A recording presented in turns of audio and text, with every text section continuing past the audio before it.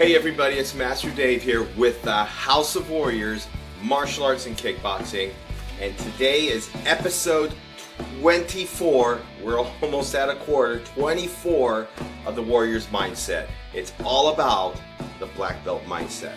Alright, so what am I talking about now? Last week you heard where I talked about that, you know, we have to think like a black belt, that everything's a little different. So recently, last weekend, I had just finished our MATS, our Martial Arts Training Summit. And it's just what we codename it, but it's basically our black belt experience. Now, the black belt itself, and why I believe in it as a mindset for success in life, not just physical applications. That's on our Warrior Wisdom episode. So the mindset of it, I had to train very hard to get a black belt. A lot of people have this misconception that we train as martial artists and just because you've earned a certain belt level, we're obliged to be a black belt. And it's not exactly the case. So here's what it is. When you get to, say, third gup or third kyu in Japanese martial arts, we use a Korean base, so third gup, that's like 2 belts, 3 belts before black. So for some of us it's red or brown, so you have 2 belts of red or 2 belts of brown and a half red, half black, or half red, half brown, half black. And then you go through another process to go to black belt. So there's this whole concept of like, when you get to like third gup with me, I make you work out for a year privately with me in a small group, because it's not just knowing the material, it's how to perform the material. But the one thing I'm looking for, are you a black belt here? Anybody can physically master techniques, that's a fact. You can physically master it and understand it, but not everybody can master this. And I've seen top performers that when I put them through the ringer and I say, yeah, that's good enough, but you got to do it better. Yes, that's okay, but I'm looking for outstanding.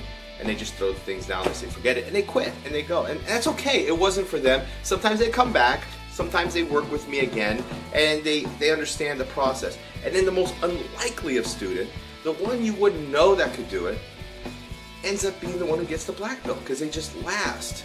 And they understand the process, and it's a process. Now think of that in success. Henry Ford had a process of success. He failed a lot before getting to the Model T and getting to finally what he thought would be a great car. He understood, he had like a ritual, so he knew, I have to do this at this time of the day, I have to make sure I have this at this time of the day, I have to make sure I bring this for myself. And when you look at it, it was the 5 rules of happiness that I shared with a while ago. He brought time for himself, didn't care about criticism, didn't care what people said about him. He did it for him, and then because of that, he was able to help a lot of people. So in the black belt mindset, this is for me, and I'm not here to impress my mom, my dad, my parents, my wife, my kids, or anybody. It's for me. This is my thing. And when they understood it's your thing, and I'm here to help you, then the whole barrier fell down, and they were more receptive to the instruction. So this weekend, there was a 16-year-old girl. She's a wonderful person, and I trained her, and she's not always been like very sharp at it. It took her a while to get good. And that's okay. Not everybody's a superstar, but they get to be superstars by practice. And I read her questionnaires, her surveys, I do this, and I looked at what was in her head. And the one thing that was evident when I presented that belt, not so much that, when I gave her the certificate, and it was official, the belt is okay.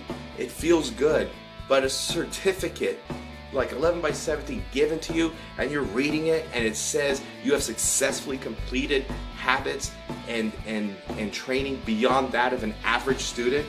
Think of that, beyond that of an average student. It was powerful to her, and she was happy. It was the first natural smile I've ever seen her do. And I think it was this attitude of like, this is to all the people who said I couldn't do it. And she did it, as well as the rest of the group. They were outstanding. So, my friends, it's like this. Whatever you do, if it's for you and it's positive, you're going to take anything out of that and apply it, and you're going to be successful in whatever you do. And I know that these people, these kids, these adults, these moms, these dads, these cousins, these brothers, these sisters are going to be very successful at what they do later on in life. All right, that's Master Dave. Hope you enjoy the Warrior Mindset. I'll see you on the next episode, guys. Please enjoy the show. Have a kicking day.